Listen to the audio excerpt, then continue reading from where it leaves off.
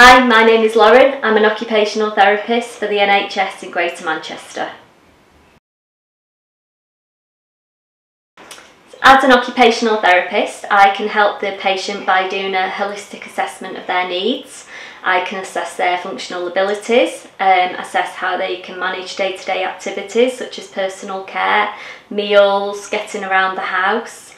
I can provide equipment for the patient. I can assess their functional abilities and look at different ways and adapting ways of doing things for them around the house. I can enable them to access groups and signpost them for groups and other organisations that might be able to enhance their social abilities and being able to access the society around them.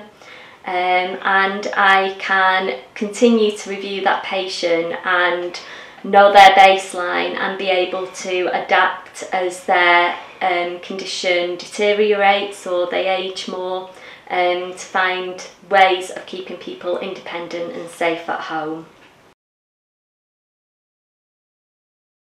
The advantages for a patient to see an occupational therapist is that we're trained in a specific area of healthcare, so we are best to assess for that specific need that they have. A GP can look at the medical side of things, but we can look at the functional side, and often our assessments highlight things that we are more specially trained in, that other health professionals might not necessarily see day to day. So for example, we have an advantage that we can go out and see people in their own homes, which often gives us much better idea of how they're functioning, and really highlight those difficulties that people have rather than that snapshot that you might see within a GP surgery or a GP allocation.